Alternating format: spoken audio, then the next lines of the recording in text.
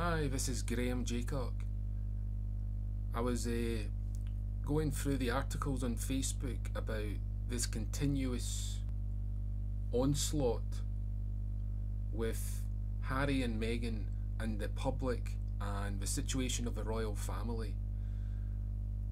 And at this point, I'm not trying to say if Harry and Meghan are liars or being truthful. What I'm trying to get across is that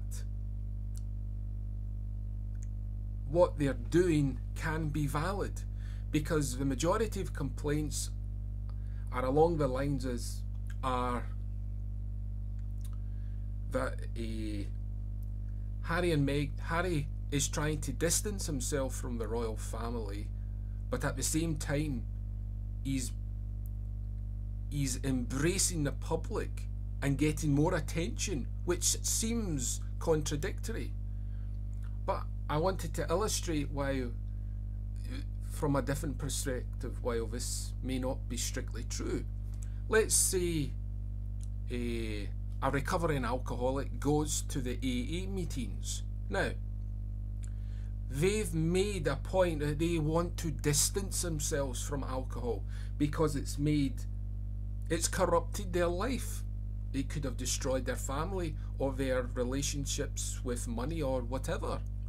Now, how does AA meetings work? Well, from what I've observed by how it's represented on the screen, and I know this isn't justification, they have individual talking about alcohol and the specific events and what it did, but in order to understand how to deal with this product that's called alcohol. Now, it's the same thing with Harry and the royal family.